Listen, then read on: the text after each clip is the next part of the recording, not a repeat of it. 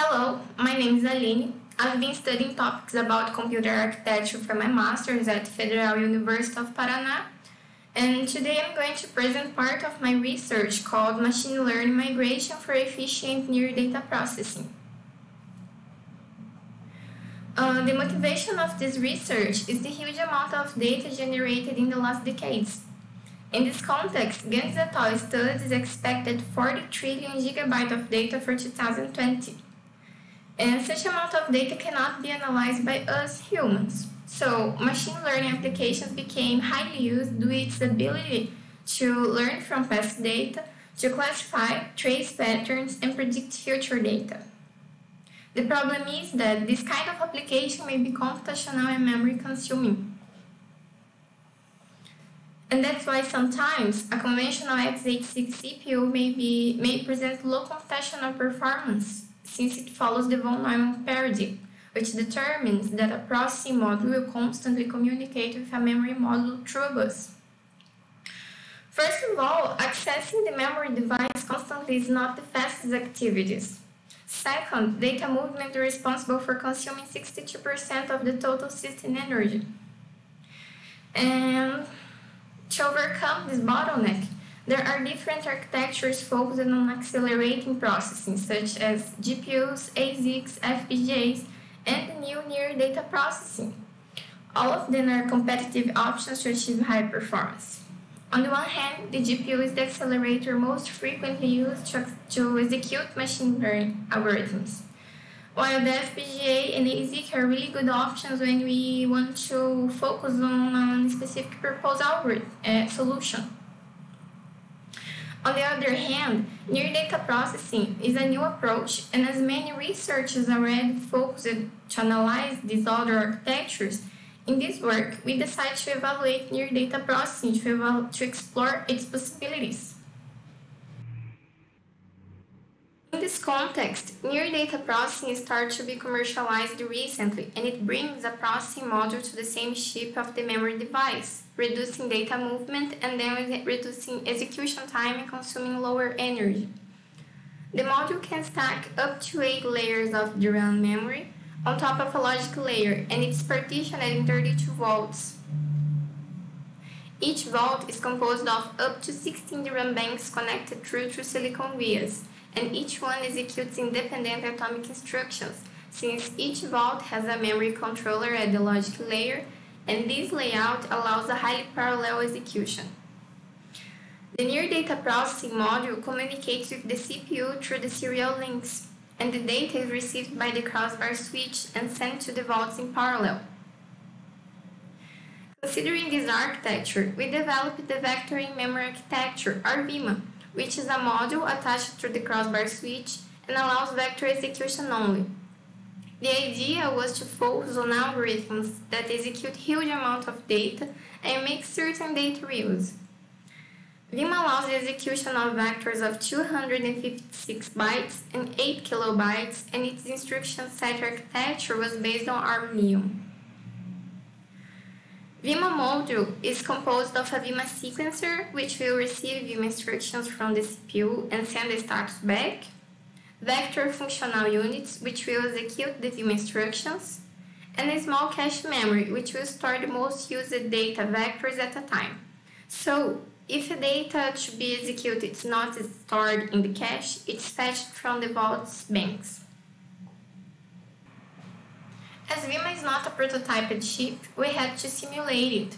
To this research, we have used ORCS, a trace-driven, cycle-accurate simulator developed in our laboratory to evaluate the chosen machine learning applications.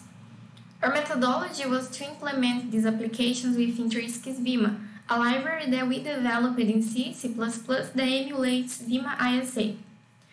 The idea is to get its binary code to generate simulation traces with a binary instrumentation tool, which will insert VIMA assembly instructions that are understood by the simulator, that will return the architectural results of the correspondent applications.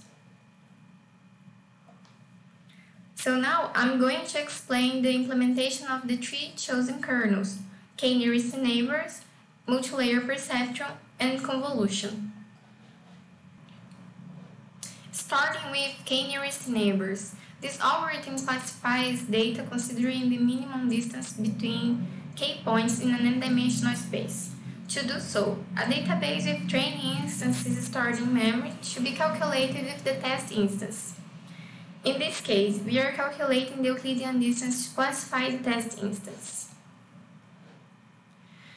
In Vima, we can vectorize data, and if an instance is bigger than a Vima vector, it can be split in more vectors to operate the whole instance. To operate the Euclidean distance, except by the square root, all the remaining instructions are available in Vima SA. In case the instance is smaller than the Vima vector, we store as many instances as fit in a vector, and then we apply a mask on it to get an instance at a time, to operate each test instance with the whole training dataset. The idea in isolate the instance in the whole vector is to keep the most part of the map vectorized. For example, we have to perform a vector accumulated sum before classifying data. So if there is only one instance stored on it, it will require less data transformations. For multi-layer perception algorithm, we have a plain neural network, where we are considering just the inference stage. So an instance passed through the layer should be evaluated with the training parameters to be classified or to indicate the most relevant features. A neural network can be seen as an operation between a vector and a matrix, where the vector is the input layer and the matrix is the set of weights that will be operated with the input values. In Vima, the operations to classify an instance neural network are the dot of products between the input layer and each set of weights, followed by the addition between partial results with a bias, and finally applying the activation function. In this case, we use drill, so we use the max vector function to get only positive values in the hidden layer. As the k-nearest neighbors algorithm, here the instances are isolated from each other when they are smaller than the Vima vector, to allow to perform the whole method with Vima functions.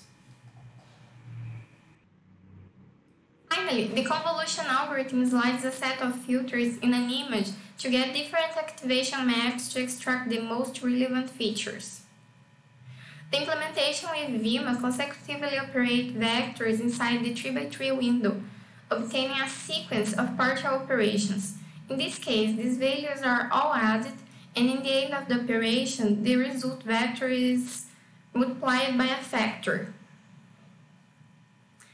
And to evaluate these algorithms, we implemented two versions of them, one with 8 kilobyte Vima vectors and the other with AVX 512 Intel intrinsics. For each algorithm, used specific parameters with a range of data between 133 kilobytes and 512 megabytes.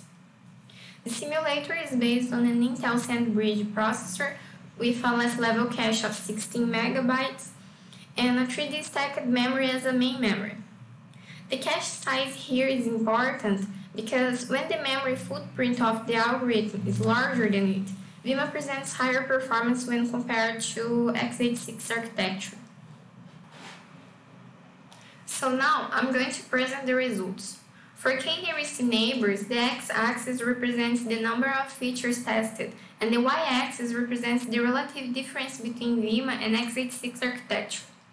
The bars in yellow represents the speed up or slowdown of Vima over x86, and the bars in orange represent the energy gains or losses of Vima over x86 architecture. As I mentioned before, Vima achieves higher performance when the algorithm's memory footprint exceeds last level cache size, which occurs in the case highlighted in the yellow window. At this point, x86 cache hierarchy cannot make proper data reuse and start to replace cache lines more frequently, increasing data fetching latency. Here, in the best case, Vima has a speedup of 10 times over x86 and spends 7 times less energy. For the next algorithms, I'm going to show just the cases larger than the last level cache, because we already know that values below that have no speed up or energy gains in Vima. And after observing these results, we can conclude that k-nearest neighbors is a quadratic algorithm, since each test instance has to be calculated with the whole training data set. So as the number of instances and the number of features increases, higher is the algorithm's memory footprint. Let's check the multi-layer perceptron algorithm. Again, we have the number of features on x-axis and the relative difference between VIMA and x86 architecture on y-axis. The bars in blue represent the speedup of VIMA over x86, and the pink ones represent the energy gains or losses of VIMA over x86 architecture. First of all, the number of instances does not have influence over the memory footprint in the multi-layer perceptron as it has in k-nearest neighbor algorithms. Here, only the number of features determines the algorithm memory's footprint. That's why the graphic growth curve is slower, since it takes longer to exceed 16 megabytes of data. In the best case, VIMA is 11 times faster than x86 and up to 8 times more economic than x86 in energy. After observing these results, we can conclude that the neural network takes longer to achieve significant results if compared to k-nearest neighbors because of the way it accesses data in memory and because only the number of features influence in increasing algorithm's memory footprint. For example, as the number of weight sets is proportional to the number of features, the less features, the less weights, which allows fair data reuse. However, the more features, the more weights, so the algorithm behaves as a streaming. Finally, the convolution algorithm.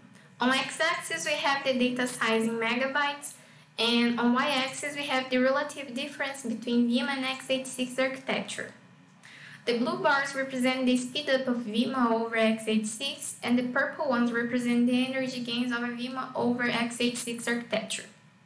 In this case, we don't have a clear pattern since the values fluctuate, and we can observe that VIMA is 3 times faster than x86 architecture and 2 times more energy efficient.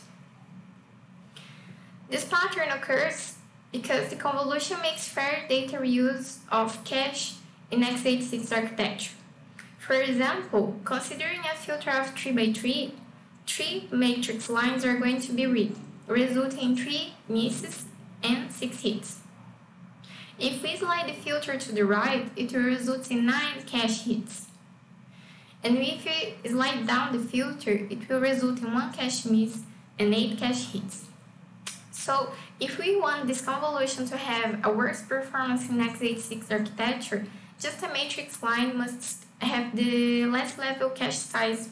But right now, with the greatest matrix size we have tested, the matrix line occupies 44 kilobytes, so it's far from having a bad performance in x86 architecture. After performing those tests, our final considerations are that VIMA is an accelerator, so not all algorithms will achieve higher performance when executed on it. Besides, we evaluated machine learning applications here, but any application that executes a huge amount of data and accumulates a considerable memory footprint during execution can benefit from VIMA. And also, it will depend on the complexity of the algorithm and its memory access pattern. So that's it. Thank you for your attention, and you can send any question or observation if you want to Aline Santana Cordeiro @gmail.com.